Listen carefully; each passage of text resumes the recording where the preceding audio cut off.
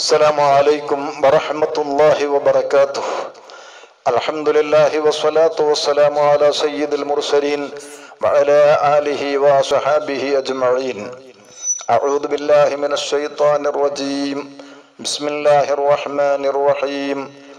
إذ تستغيثون ربكم فاستجاب لكم أني ممدكم بألف من الملائكة مردفين وما جعله الله إلا بشرى ولتطمئن به قلوبكم وما النصر إلا من عند الله إن الله عزيز حكيم. صدق الله مولانا العلي العظيم وصدق وبلغ رسوله النبي الكريم ونحن على ذلك من الشاهدين والحمد لله رب العالمين. സ്നേഹമുള്ള സഹോദരങ്ങളെ, സുഹൃത്തുക്കളെ, അല്ലാഹു റബ്ബുൽ ഇസ്സത്തിന്റെ മഹത്തായ അനുഗ്രഹം കൊണ്ട് പരിശുദ്ധമായ റമളാനു ശരീഫ് നമ്മിലേക്ക് കടന്നു വരികയും അതിൻ്റെ ആദ്യ 10 നാളുകൾ കഴിഞ്ഞു കടന്ന് രണ്ടാം 10ലേക്ക് കടന്നു. അതും 15ഓളം എത്തി. 17 എന്ന റമളാനിലെ പുണ്യമായ, വളരെ പുണ്യമായ ഒരു നാളിനോട് അടുത്തുകൊണ്ടിരിക്കുന്ന സന്ദർഭമാണിത്. ഈ സന്ദർഭത്തിൽ പരിശുദ്ധ റമളാൻ മാസത്തിന്റെ 17-ാം തീയതി സാക്ഷിയായ ചരിത്ര സംഭവമായിരുന്ന ബദർ യുദ്ധം മുസ്ലിം ലോകം മുഴുക്കെ അതിനെ അനുസ്മരിക്കുന്ന സന്ദർഭമാണ്. അതിന്റെ ഭാഗമായി ചില പ്രത്യേക താല്പര്യങ്ങളുടെയും ലക്ഷ്യത്തിന്റെയും പുണ്യകാംക്ഷയുടെയും അടിസ്ഥാനത്തിൽ ആ ബദർ യുദ്ധത്തിന്റെ പശ്ചാത്തലത്തെ സംബന്ധിച്ചും അതിൽ നിന്ന് പകരാനുള്ള ചില ഗുണപാഠങ്ങളെ കുറിച്ചും ചില കാര്യങ്ങൾ നിങ്ങളുടെ മുമ്പിൽ സംസാരിക്കാനാണ് ഈ സന്ദർഭത്തിൽ ഉദ്ദേശിക്കുന്നത്. എങ്ങനെയാണ് ബദർ യുദ്ധം രൂപപ്പെട്ടത് എന്നും ആ യുദ്ധത്തിൽ മുസ്ലിം ഉമ്മത്തിനുള്ള പാഠങ്ങൾ എന്താണ് എന്നും ബദരീങ്ങളും മുസ്ലിം സമുദായവും തമ്മിലുള്ള കടപ്പാട് എന്താണ് എന്നും വളരെ ലളിതമായി ചില വാക്കുകളിൽ ഒതുക്കാനാണ് ഉദ്ദേശിക്കുന്നത്. ആദ്യമേ പറയട്ടെ, ബദർ യുദ്ധത്തെ സംബന്ധിച്ച് ചിന്തിക്കുമ്പോൾ, അതേക്കുറിച്ച് ചർച്ച ചെയ്യുമ്പോൾ നമുക്കതിൽ പകർത്താനുള്ള പാഠങ്ങൾ പലതാണ്. ബദർ യുദ്ധം അനുസരണത്തിന്റെ പാഠമാണ്, ആവേശത്തിന്റെ പാഠമാണ്, കിടയറ്റ ഈമാനിന്റെയും ധൈര്യത്തിന്റെയും തവക്കുലിന്റെയും പാഠങ്ങളാണ് അതിലുള്ളത്. മഹാന്മാരോടുള്ള ആദർശത്തിന്റെ പേരിലുള്ള ആദരവിന്റെയും ബഹുമാനത്തിന്റെയും പാഠങ്ങളാണ് ബദർ യുദ്ധത്തിൽ നമുക്ക് പകരാനുള്ളത്. നമുക്കറിയാം, ഒരു യുദ്ധം എന്ന് പറയുമ്പോൾ, പ്രത്യേകിച്ച് ഇന്ത്യൻ സാഹചര്യത്തിൽ ഇസ്ലാമിക യുദ്ധങ്ങളെ സംബന്ധിച്ച് പറയുമ്പോൾ, ഇസ്ലാമോഫോബിയ എന്ന് പറയുന്ന പരിശുദ്ധ ഇസ്ലാമിന് ശത്രുക്കൾക്കിടയിൽ കുപ്രചരണങ്ങളിലൂടെ, തെറ്റിദ്ധാരണകളിലൂടെ ഭീതിജനകമായ ഒരു പ്രസ്ഥാനവും ഒരു മതവുമായി ചിത്രീകരിക്കപ്പെടുന്ന സാഹചര്യത്തിൽ ബദർ യുദ്ധത്തെ കുറിച്ച് പറയുമ്പോൾ ആ യുദ്ധത്തിന്റെ പശ്ചാത്തലം എന്തായിരുന്നു? ഇസ്ലാമിന് യുദ്ധത്തിനോടുള്ള സമീപനം എന്താണ്? യുദ്ധക്കൊതിയാണോ ഇസ്ലാമിന്റെ മുഖമുദ്ര, അതല്ല സമാധാനത്തിന്റെ മതമാണോ എന്ന കാര്യങ്ങൾ നാം ചെറിയ നിലയിൽ ഒന്ന് വിവരിക്കേണ്ടതുണ്ട്.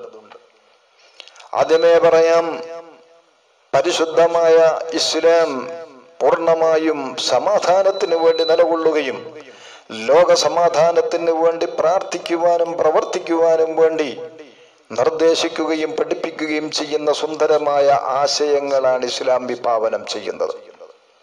എങ്കിൽ പിന്നെ എങ്ങനെയാണ് ഇസ്ലാമിന്റെ പേരിൽ ഇങ്ങനെയുള്ള യുദ്ധങ്ങൾ രൂപപ്പെട്ടത് എന്നതൊരു വിഷയമാണ്, അന്വേഷണമാണ്. പറയാം, ഏതൊരു സമാധാന പ്രസ്ഥാനമാണെങ്കിലും, ലോകത്ത് നിലകൊള്ളുന്ന ഏത് വ്യവസ്ഥിതികളാണെങ്കിലും, ഏത് രാഷ്ട്രങ്ങളാണെങ്കിലും ശരി, എല്ലാവരും കൊട്ടിഘോഷിക്കുന്നത് തങ്ങളൊക്കെയും നീതിയുടെ നിലനിൽപ്പിന് വേണ്ടി നിലകൊള്ളുന്നവരാണെന്നാണ്. ഏത് പാർട്ടിയായാലും ഏത് ഇസമായാലും അങ്ങനെ തന്നെയാണ് അവരുടെ അവകാശവാദം. ഏതൊരു പ്രസ്ഥാനത്തിന്റെയും മുഖമുദ്ര അതാണ്. ഏത് രാജ്യങ്ങളും അവകാശപ്പെടുന്നത് സമാധാനത്തിനും നീതിക്കും വേണ്ടി നിലകൊള്ളുന്നവരാണെന്നാണ്. എന്നാൽ പറയട്ടെ, ആ പ്രസ്ഥാനങ്ങളിലൊക്കെ ഒരു ഡിഫൻസ്, ഒരു പ്രതിരോധ ശക്തി, അതിനുള്ള ഒരു മേഖല എല്ലാ മേഖലയിലും, എല്ലാ രംഗത്തും, എല്ലാ സംഘടനകളിലും കാണും. കാരണം എന്താണ്?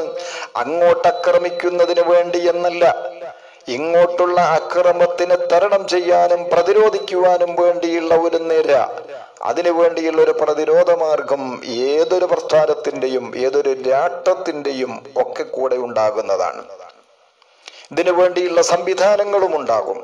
ഇതിനർത്ഥം അക്രമമെന്നല്ല, അക്രമങ്ങൾ ഉണ്ടായാൽ പ്രതിരോധിക്കുക എന്നുള്ളത് നീതിയുടെയും ന്യായത്തിന്റെയും ഭാഗമാണ് എന്നാണ് ആ വസ്തുത തെളിയിക്കുന്നത്. പരിശുദ്ധ ഇസ്ലാം നടത്തിയതായ യുദ്ധം, അല്ലെങ്കിൽ ഇസ്ലാമിന്റെ ഭാഗത്ത് നിന്നുണ്ടായെന്ന് പറയപ്പെടുന്ന യുദ്ധം, അതൊന്നും ഇസ്ലാം മുൻകൈയെടുത്തത് കൊണ്ട് ഉണ്ടായത് അല്ല.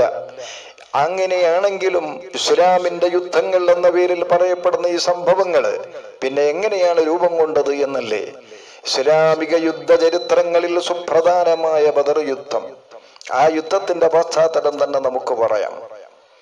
പരിശുദ്ധമായ ഒരു റമളാനു ശരീഫിൽ, റമളാൻ നോമ്പുമായിട്ട് അംഗസംഖ്യയിൽ പരിമിതമായ, ആയുധശേഷി തീരെയില്ലാത്ത, വാഹനങ്ങളോ മറ്റുള്ള സൗകര്യങ്ങളോ ഇല്ലാത്ത ഒരു സമൂഹം, അതെല്ലാം ഉണ്ടായിരുന്ന ഒരു വൻശക്തിയുടെ മുമ്പിലേക്ക് എടുത്തു ചാടുക എന്നുള്ളത് നമുക്ക് ചിന്തിച്ചാൽ അറിയാം.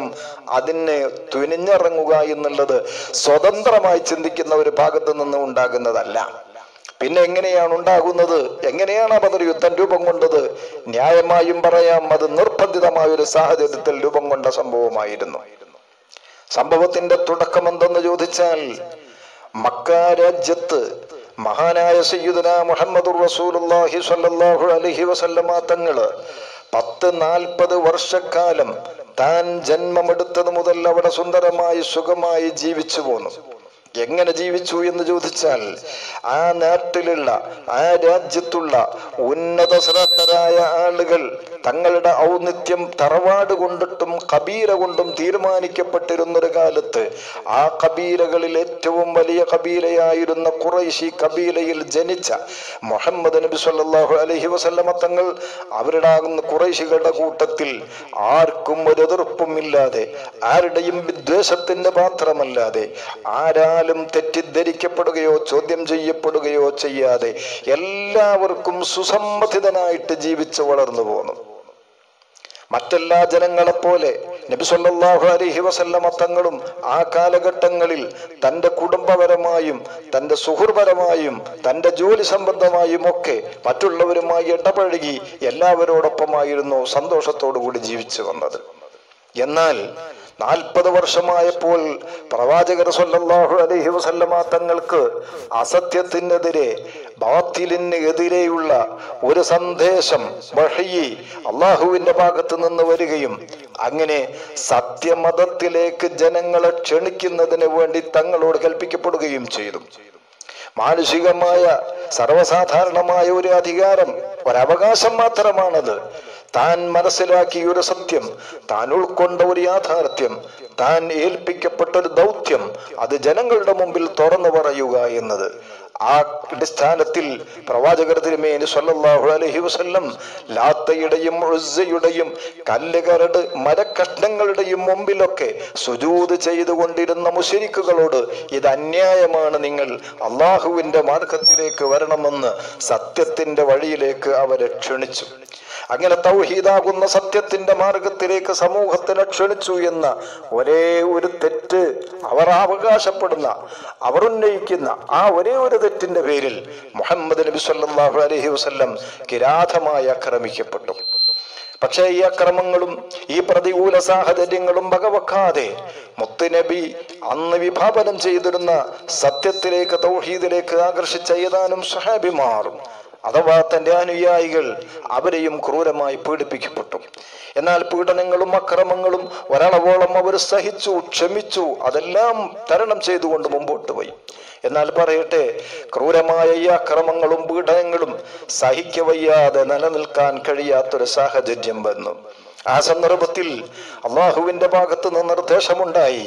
അന്ന് വരെ കച്ചവടം ചെയ്തും കൃഷി ചെയ്തും മറ്റ് ഏർപ്പാടുകളിലൂടെയും മറ്റധ്വാനങ്ങളിലൂടെയും നേടിയെടുത്തതായ മുഴുവൻ സമ്പത്തുകളും, എന്തിനേറെ തങ്ങളുടെ എല്ലാമായ ഭവനങ്ങളും കുടുംബങ്ങളും വരെ ജന്മനാട്ടിൽ വിട്ടേച്ചിട്ട്, അതെല്ലാം ഉപേക്ഷിച്ചിട്ട് ആയാലും ആദർശ സംരക്ഷണത്തിന് വേണ്ടി നിങ്ങൾ നാട് വിട്ടുകൊള്ളുക, ഇനി രക്ഷയില്ല, അങ്ങനെ ജന്മനാട് വിട്ട് പലായനം ചെയ്യാൻ അവർ നിർബന്ധിതരായി. ആ ഒരു സാഹചര്യം ഉദ്ദേശം 53 വയസ്സുണ്ട് പ്രവാചകർ തിരുമേനി സല്ലല്ലാഹു അലൈഹി വസല്ലമ തങ്ങൾക്ക്. ആ സന്ദർഭത്തിലാണ് ഇസ്ലാമിന് വേണ്ടി, ആദർശത്തിന് വേണ്ടി തങ്ങളുടെ ഭവനങ്ങൾ, കടന്നുറങ്ങുന്ന വീടുകൾ, ജനിച്ചു വളർന്ന നാട്, ഇതുവരെ കഠിനാധ്വാനം ചെയ്ത് നേടിയെടുത്ത സമ്പാദ്യങ്ങൾ, തോട്ടങ്ങൾ, കൃഷിയിടങ്ങളെല്ലാം ആ നാട്ടിൽ വിട്ടേച്ചുകൊണ്ട് ശത്രുക്കൾ കയ്യേറി അവർ യഥേഷ്ടം കൈകാര്യം ചെയ്യുമെന്നറിയാം. പക്ഷേ നിവൃത്തിയില്ല. എന്ത് ചെയ്യാൻ?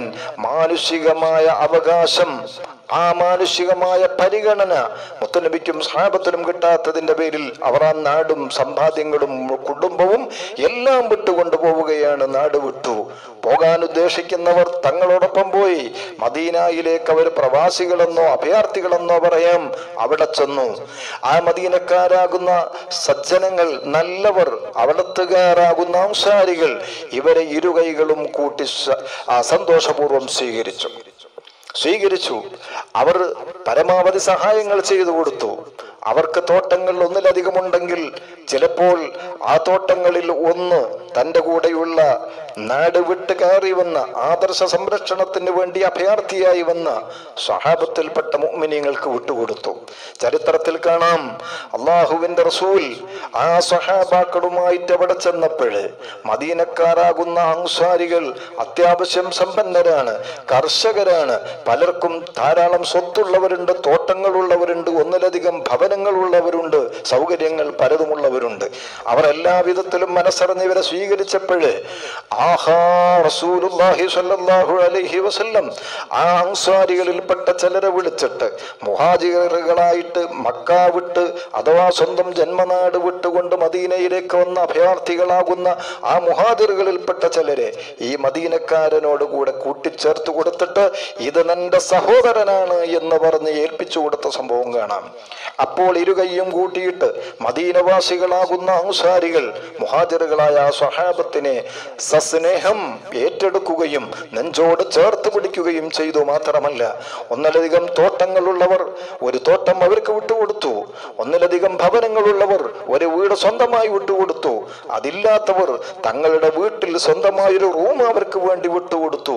എന്തിനേറെ, ഒന്നിലധികം ഭാര്യമാരുണ്ടായിരുന്ന അൻസാരികളായ ആളുകളിൽ ചിലർ തൻ്റെ ഒന്നിലധികം ഭാര്യയുള്ളവർ ഒരു ഭാര്യനെ ഒഴിവാക്കിയിട്ട് തൻ്റെ കൂടെ സഹോദരനായി താമസിക്കുന്ന അതിഥിക്ക് വേണ്ടി കല്യാണം കഴിക്കാൻ ഏർപ്പാട് ചെയ്തു കൊടുത്തു.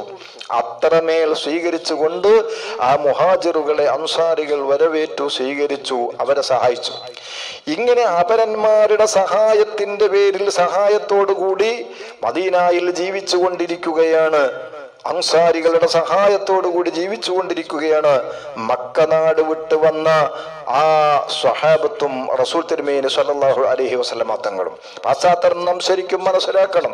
ആ സന്ദർഭത്തിലാണ് മക്കായിൽ നാളിതുവരെ തങ്ങൾ വയർപ്പൊഴുക്കി കട്ടപ്പെട്ട് അധ്വാനിച്ചുണ്ടാക്കിയ സമ്പാദ്യം, തോട്ടങ്ങൾ, മറ്റുള്ളതായ വരുമാന മാർഗങ്ങൾ അത് ശത്രുക്കൾ കയ്യേറിയിട്ട് അവർ അതിൽ നിന്നിട്ട് കണ്ടമാനം വസ്തുക്കൾ, ആദായങ്ങൾ എടുത്തിട്ട് അതവർ ഉപയോഗിക്കുകയും അതിൽ നിന്നുള്ള ആദായങ്ങൾ വിൽപ്പനക്ക് വേണ്ടി സിറിയയിലേക്ക് കൊണ്ടുപോവുകയും ചെയ്യുന്നു.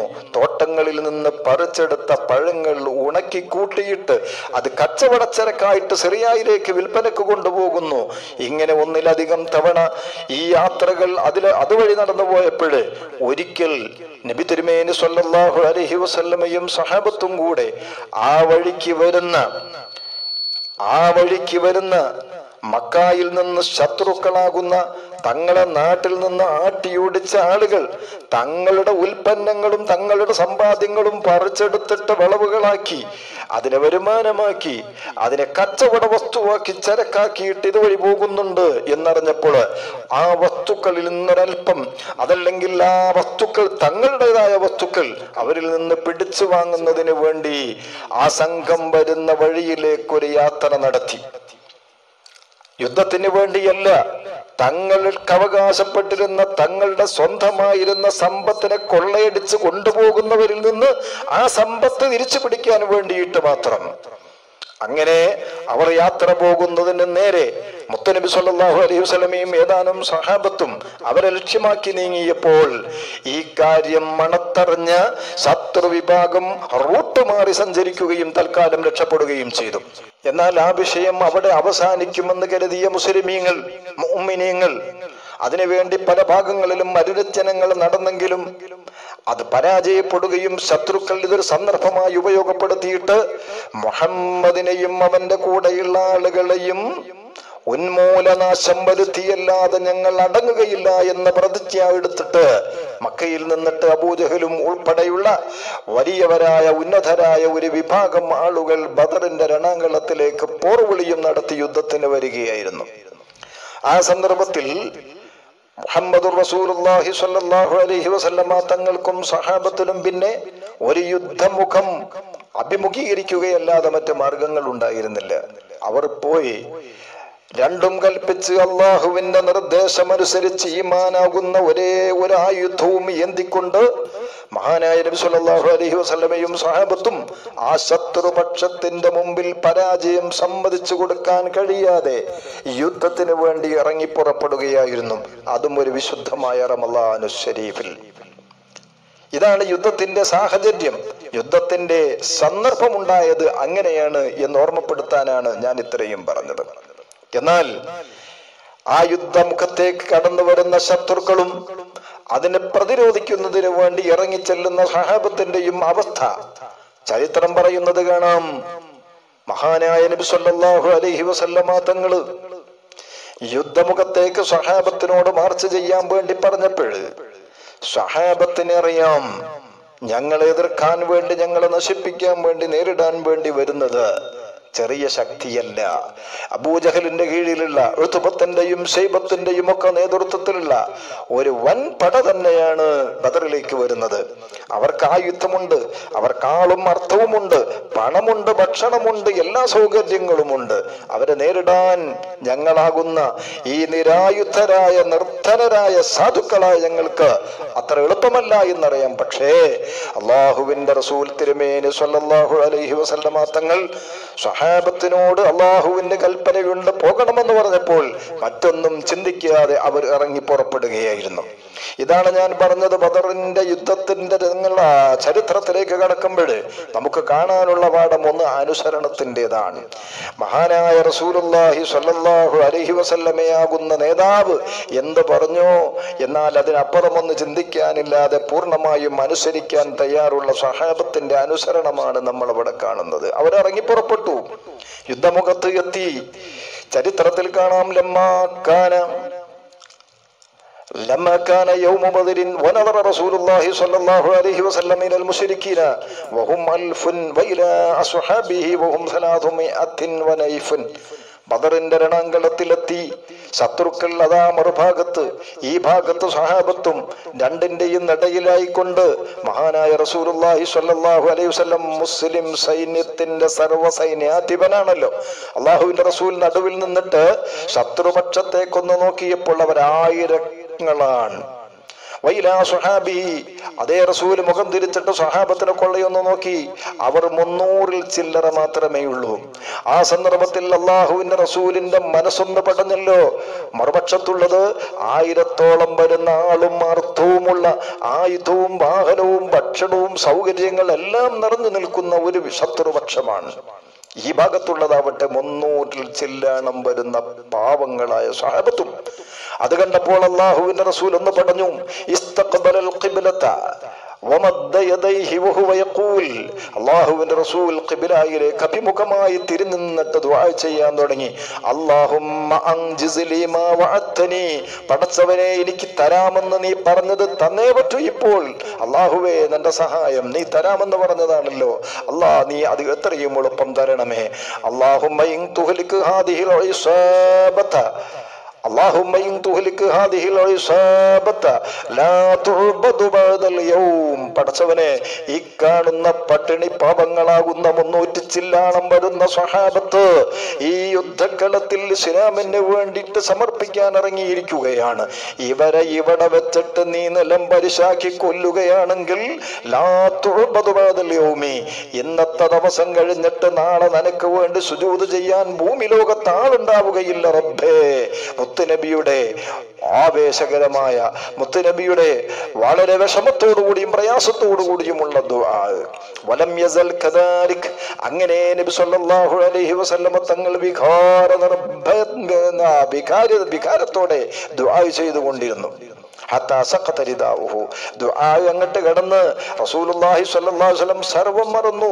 ചുമലിലുണ്ടായിരുന്ന തട്ടം താഴേക്ക് വീണുപോയി. വറദ്ദഹു അബൂബക്കർ റളിയല്ലാഹു അൻഹു, സിദ്ദീഖുൽ അക്ബർ തങ്ങൾ ആ സന്ദർഭത്തിൽ കയറി ചെന്നിട്ട് താഴെ വീണ തട്ടം എടുത്തിട്ട് പൊന്നാര നബിയുടെ ശരീരത്തിലേക്ക് വെച്ചു കൊടുത്തു. എന്നിട്ട് സിദ്ദീഖ് റളിയല്ലാഹു അൻഹു റസൂലുള്ളാഹിന്റെ ഈ ആവേശം അല്ലെങ്കിൽ റസൂലുള്ളാഹിന്റെ ഈ വൈകാരികമായ സന്ദർഭവും അവസ്ഥയും കണ്ടപ്പോൾ മുത്തുനബിയെ പിടിച്ച് അണച്ചുകൂട്ടി. എന്നിട്ട് അല്ലാഹുവിന്റെ റസൂലിനോട് സിദ്ദീഖ് തങ്ങൾ പറഞ്ഞു, കഫാക യാ നബിയല്ലാഹ്, മദി നബിയെ നിർത്തണം എന്ന്, മദി നബിയെ നിർത്തണം എന്ന് പറഞ്ഞു പോയി. അള്ളാഹുവിന്റെ റസൂലിന്റെ അടുക്കൽ സ്വഹാബത്ത് അങ്ങനെ യഥേഷ്ടം കയറി ചെന്നിട്ട് അവിടുത്തെ ആലിംഗനം ചെയ്യുകയോ പിടിച്ചുകൂട്ടുകയോ ചെയ്യുന്ന സ്വഭാവം ഉണ്ടാകാറില്ല. പക്ഷേ ഈ സന്നിഗ്ധ ഘട്ടത്തിൽ അള്ളാഹുവിന്റെ റസൂലിന്റെ വൈകാരികമായി അവസ്ഥ കണ്ട് സിദ്ദീഖ് റളിയല്ലാഹു അൻഹു സമാധാനിപ്പിക്കാനെന്നോണം കയറി ചെന്നതാണ്. എന്നിട്ട് തുമ്മൽതസമഹു, ആ റസൂലുള്ളാഹിനെ അണച്ചുകൂട്ടി, ചുംബിച്ചു, മണപ്പിച്ചു. കാരണം ഇത് നമുക്ക് കാണാം, ചരിത്രത്തിൽ ഒരിടത്ത് കാണാം, മഹാനായ സിദ്ദീഖ് റളിയല്ലാഹു അൻഹു മുത്തുനബി സ്വല്ലല്ലാഹു അലൈഹി വസല്ലം വഫാത്തായി കിടക്കുന്ന സമയത്ത് മുഖത്ത് നിന്ന് മുണ്ട് നീക്കിയിട്ട് ചുംബിച്ച് തലപൊക്കിയിട്ട് പറഞ്ഞു, മാ അത്വയ്യബ റായിഹതക ഹയ്യം വമയ്യിതാ. നബിയെ, ഹയാത്ത് കാലത്തും മൗത്ത് കാലത്തും ഒക്കെ തങ്ങളുടെ ശരീരത്തിന് എന്തോ ഒരു സുഗന്ധമാണ് എന്ന്. എവിടെ കിട്ടി? സിദ്ദീഖ് റളിയല്ലാഹു അൻഹു മൗത്തിന്റെ ശേഷം ചുംബിച്ച് തലപൊക്കിയിട്ടത് പറയുമ്പോൾ മൗത്തിന്റെ സമയത്തുള്ള സുഗന്ധത്തെ അപ്പോൾ അനുഭവിച്ചതാണ്. എന്നാൽ ഹയാത്ത് കാലത്തുണ്ടായിരുന്ന ആ സുഗന്ധം സിദ്ദീഖ് തങ്ങൾ അനുഭവിച്ചത് അതേ ബദറിന്റെ രണാങ്കളത്തിൽ മുത്തുനബി സ്വല്ലല്ലാഹു അലൈഹി വസല്ലം പ്രയാസങ്ങളും പ്രതിസന്ധികളും മുമ്പിൽ കണ്ട് വല്ലാതെ ദുആ ചെയ്ത് ആ ശരീരത്തിൽ നിന്ന് തട്ടം പോലും താഴെ വീണപ്പോൾ അത് എടുത്തു കൊടുത്ത സന്ദർഭത്തിൽ മഹാനായ സിദ്ദീഖ് തങ്ങൾ കെട്ടിപ്പുണർന്ന് ചുംബിച്ചിരുന്നു. അപ്പോഴും സിദ്ദീഖ് റളിയല്ലാഹു അൻഹു ഹയാത്തിന്റെ സന്ദർഭത്തിൽ ആ സുഗന്ധം അനുഭവിച്ചിട്ടുണ്ട്. ഇതാണ് മൗത്തിന്റെ ശേഷവും സിദ്ദീഖ് തങ്ങൾ ആ പറഞ്ഞ വാക്കിന്റെ അർത്ഥം. ഇരിക്കട്ടെ, അങ്ങനെ റസൂലുള്ളാഹി സ്വല്ലല്ലാഹു അലൈഹി വസല്ലം തങ്ങൾ അള്ളാഹുവിനോട് വല്ലാതെ വൈകാരികമായി പ്രാർത്ഥിച്ചു, ദുആ ചെയ്തു. സിദ്ദീഖ് റളിയല്ലാഹു അൻഹു ആശ്വസിപ്പിച്ച സംഭവം കാണാം. മാത്രമല്ല, ഈ സംഭവത്തെ ഉദ്ധരിച്ചുകൊണ്ട് ഫഖ്റുദ്ദീൻ റാസി റളിയല്ലാഹു അൻഹു പറയുന്നു, വിശുദ്ധ ഖുർആൻ പറഞ്ഞിട്ടില്ലേ,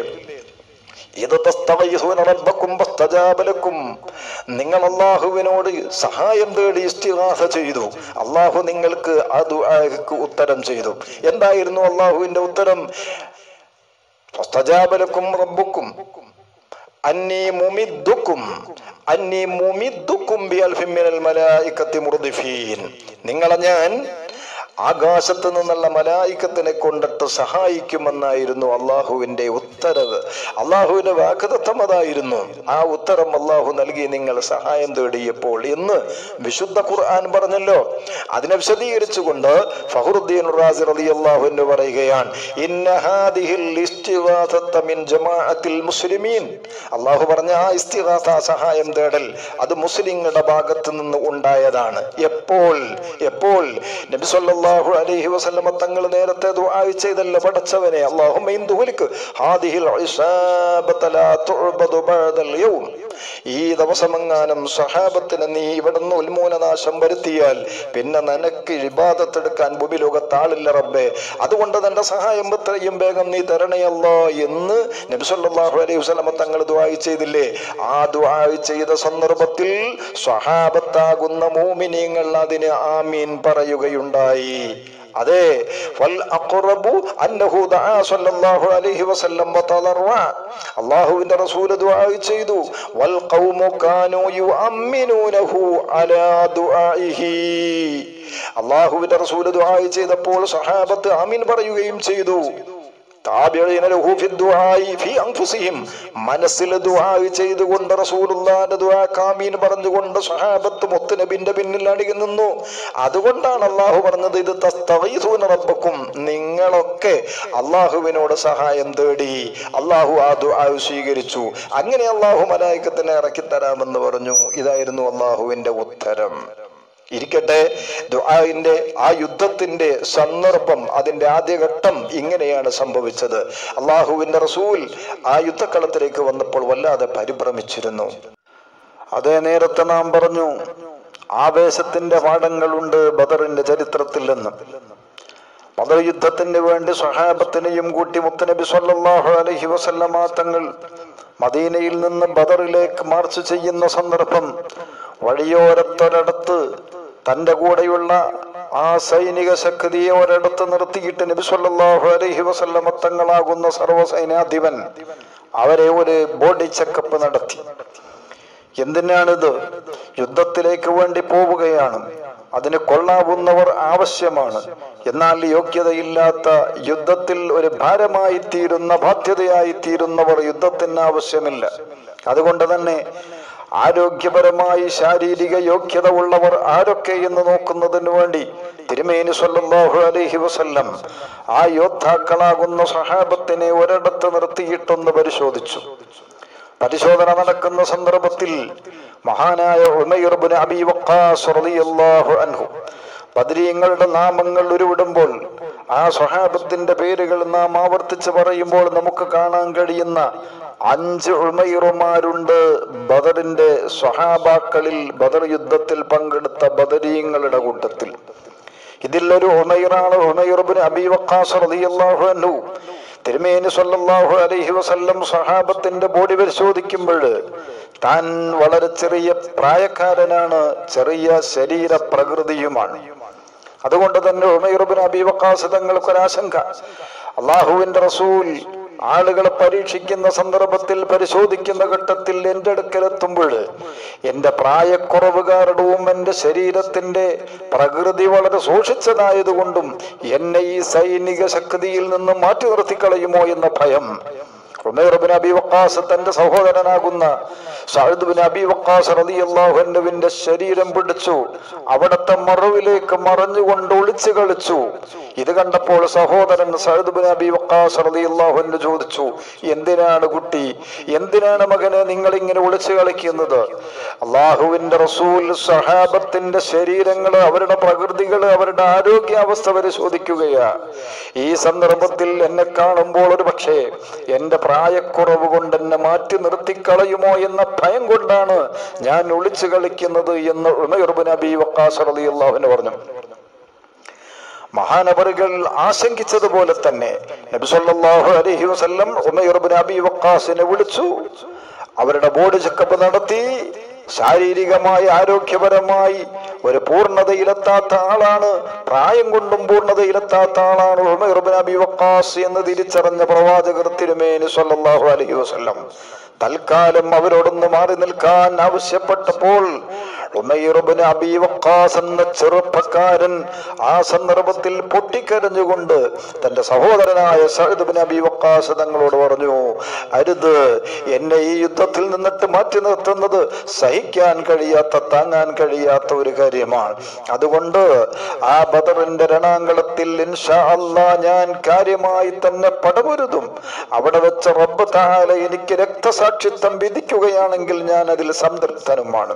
ആകയാൽ ഈ യുദ്ധത്തിൽ നിന്ന് എന്നെ മാറ്റി നിർത്താൻ അങ്ങ് അനുവദിക്കരുത്, എനിക്ക് വേണ്ടി റെക്കമെൻഡ് ചെയ്യണം, ശഫാഅത്ത് ചെയ്യണം. ഇതനുസരിച്ച് തന്റെ സഹോദരനാകുന്ന സഅദ് ഇബ്നു അബീ വഖാസ് റളിയല്ലാഹു അൻഹുവിന്റെ സമ്മർദ്ദത്തിലൂടെയാണ് അല്ലാഹുവിന്റെ ഹബീബ് ഉമൈർ ഇബ്നു അബീ വഖാസിന്റെ ആവേശം കണ്ട് അനുമതി കൊടുത്തത് എന്നാണ് ചരിത്രം.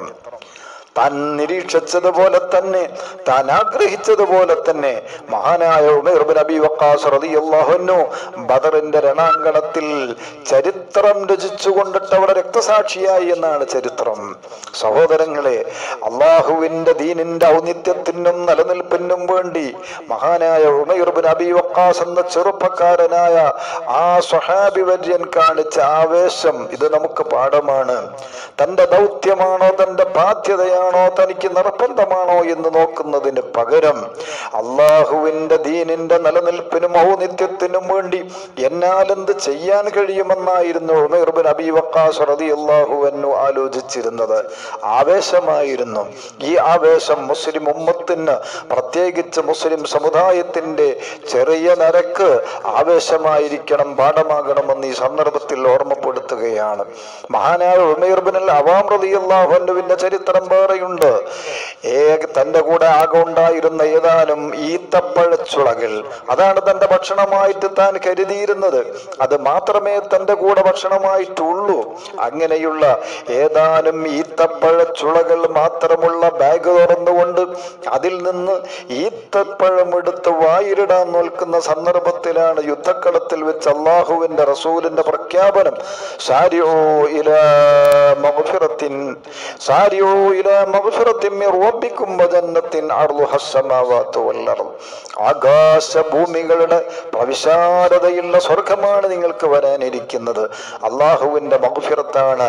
നോക്കി നിൽക്കാതെ യുദ്ധത്തിലേക്ക് ഉളരി വരിക എന്നുള്ള പ്രഖ്യാപനം കേട്ടപ്പോൾ ആ വിശാലമായ സ്വർഗത്തിലെത്തുന്നതിനിക്ക് ഈ ഈത്തപ്പഴം ഒരു തടസ്സമാകാൻ പാടില്ല എന്ന് ക്ഷണിച്ചുകൊണ്ട് ആ വായിലേക്കിടാനെടുത്ത ഈത്തപ്പഴം ദൂരെ കളഞ്ഞ് യുദ്ധത്തിലേക്ക് എടുത്തു ചാടി ഉമൈർ ഇബ്നുൽ അവാം റളിയല്ലാഹു അൻഹു എന്നാണ് ചരിത്രം. ആവേശമാണ്.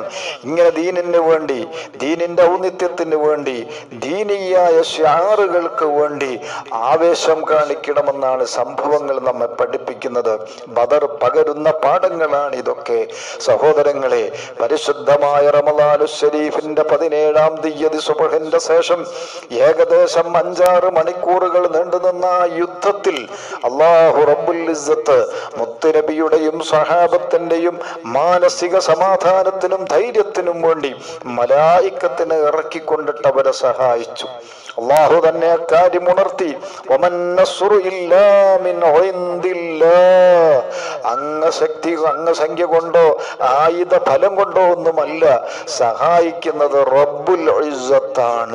അതവിടെ പ്രകടമാവുകയും ചെയ്തു.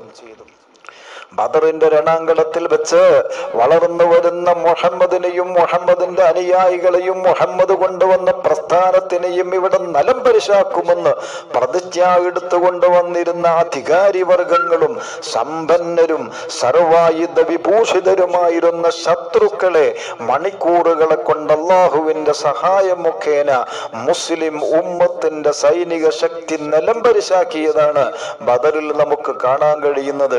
അല്ലേ, ആർക്കും നേരിടാൻ കഴിയുകയില്ലെന്ന് ധരിച്ചിരുന്ന അബൂജഹലും ഉത്ബത്തും ശൈബത്തും തുടങ്ങിയ വൻകടക്കാര് മുഴുവനും നിലംപരിശായി വീണ് കിടക്കുകയായിരുന്നു. അള്ളാഹുവിന്റെ സഹായമാണ് ബദറിൽ ഇറങ്ങിയത്.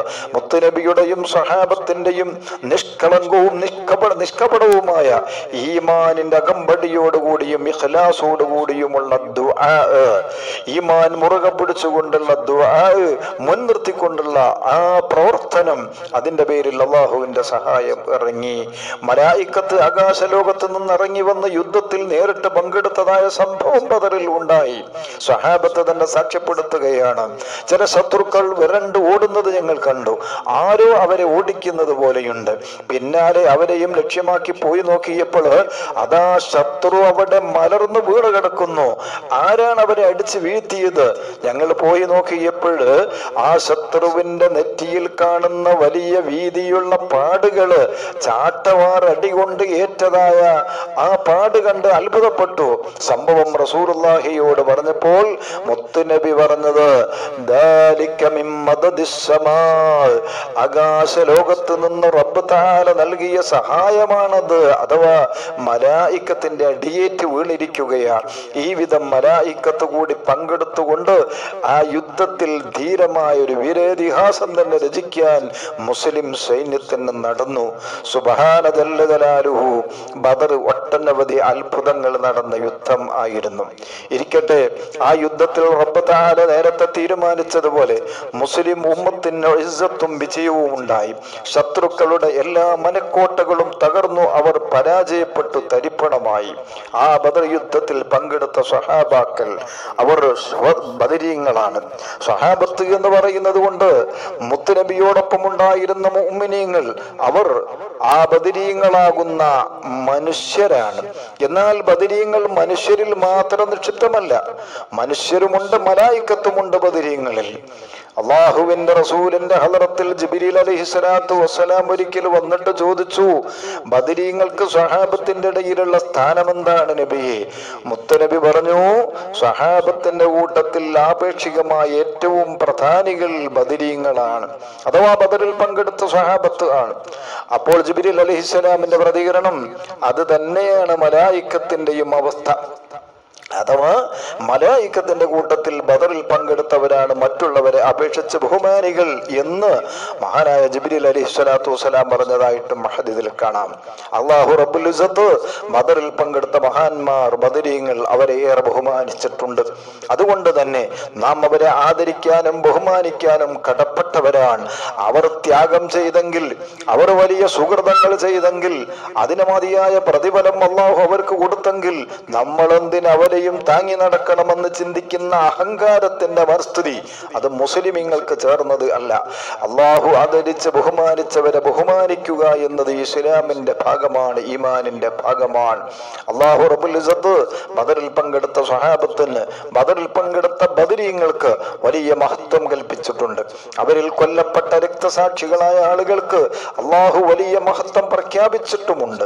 അതുകൊണ്ട് മഹാന്മാരായ ആ ശുഹദായിനെയും ബദരീങ്ങളെയും ഒക്കെ നെഞ്ചേറ്റി അവരെ ആദരിച്ച് അവർക്ക് വേണ്ടിയിട്ട് ഹദിയാകൾ ചെയ്തും ഖുർആനോദിയും ദിക്ർ ചൊല്ലിയും ഒക്കെ അവരുമായുള്ള ആത്മീയ ബന്ധം നിലനിർത്താൻ നമുക്കൊക്കെ കഴിയണം. നമ്മുടെ മുൻഗാമികൾ നമുക്ക് കൈമാറി തന്ന സംസ്കാരത്തിന്റെയും പൈതൃകത്തിന്റെയും ഭാഗമാണത്. ഓരോ ദിവസവും ബദരീങ്ങളുടെ പേരിൽ ഫാത്തിഹ ഓതുന്നവരും അവരുടെ അസ്മാഉകൾ ചൊല്ലുന്നവരും അത് തവസ്സുലാക്കി ദുആ ചെയ്യുന്നവരുമായിരുന്നു നമ്മുടെ മുൻഗാമികളിൽ പലരും. അങ്ങനെയുള്ളൊരു നല്ല സ്വഭാവം നമ്മുടെ വീടുകളിലും ഉണ്ടാകണം, നമ്മിൽ നിലനിൽക്കണം. ബദരീങ്ങളുടെ പേരിൽ ഫാത്തിഹ ഓതാൻ, അവരുടെ പേരിൽ അത് മറ്റെന്തെങ്കിലും ഹദിയകൾ ചെയ്യാൻ നമുക്ക് അവസരം കണ്ടെത്തണം എന്ന് ഈ സന്ദർഭത്തിൽ ഓർമ്മപ്പെടുത്തുകയാണ്. അല്ലാഹു റബ്ബുൽ ഇസ്സത്ത് അവൻ ബഹുമാനിച്ചവരെ ബഹുമാനിക്കുകയും അവൻ ആദരിച്ചവരെ സ്നേഹിക്കുകയും ചെയ്യുന്ന സജ്ജനങ്ങളിൽ നാം എല്ലാവരെയും ഉൾപ്പെടുത്തുമാറാകട്ടെ. പരിശുദ്ധമായ റമളാനു ശരീഫിന്റെ 17-ാം നാളിൽ ദീനിന് വേണ്ടി രക്തസാക്ഷിത്വം വരിച്ച ബദറിൽ പങ്കെടുത്ത ശുഹദാക്കളായ മഹാന്മാരുടെ ഹക്ക് കൊണ്ട്, ബദർ യുദ്ധത്തിൽ സർവവും ത്യജിച്ചുകൊണ്ട് ദീനിന് വേണ്ടി യുദ്ധത്തിൽ പങ്കെടുത്ത ബദരീങ്ങളായ സ്വഹാബത്തിന്റെ ഹക്ക് കൊണ്ടും അല്ലാഹു റബ്ബുൽ ഇസ്സത്ത് ഇന്ന് നാം അനുഭവിക്കുന്ന സകല പീഡനങ്ങളിൽ നിന്നും സകല ഭീഷണികളിൽ നിന്നും റബ്ബ് നമ്മളെ കാത്തുരക്ഷിക്കുമാറാകട്ടെ, രക്ഷപ്പെടുത്തുമാറാകട്ടെ. നമ്മുടെ നാട്ടിൽ, നമ്മുടെ രാജ്യത്ത് എന്നല്ല ലോകതലത്തിലൊക്കെയും വന്നുപെട്ടിരിക്കുന്ന മഹാമാരി എന്ന ഭീഷണി അല്ലാഹു റബ്ബുൽ ഇസ്സത്ത് എളുപ്പം എടുത്ത് മാറ്റി തരുമാറാകട്ടെ. അടഞ്ഞു കിടക്കുന്ന നമ്മുടെ മസ്ജിദുകളുടെ ബാബുകളൊക്കെയും അല്ലാഹു റബ്ബുൽ ഇസ്സത്ത് എളുപ്പം തുറന്നു തരുമാറാകട്ടെ. എല്ലാവിധ പ്രയാസങ്ങളിൽ നിന്നും റബ്ബ് നമ്മയും നമ്മുടെ കുടുംബത്തിനെയും സമുദായത്തിനെയും സമൂഹത്തിനെയും രക്ഷപ്പെടുത്തുമാറാകട്ടെ എന്ന് പ്രാർത്ഥിച്ചുകൊണ്ട് ഏത് സന്ദർഭത്തിലും ബദരീങ്ങളെ കുറിച്ചുള്ള ഓർമ്മയും അവരോടുള്ള സ്നേഹവും നിലനിർത്താൻ നമുക്ക് കഴിയണമെന്ന് ആവശ്യപ്പെട്ടുകൊണ്ടും ഞാൻ എൻ്റെ വാക്കുകൾ അവസാനിപ്പിക്കുകയാണ്. വആഖിറു ദഅ്വാനാ അനിൽ ഹംദുലില്ലാഹി റബ്ബിൽ ആലമീൻ. അസ്സലാമു അലൈക്കും വറഹ്മത്തുള്ളാഹി വബറകാതുഹു.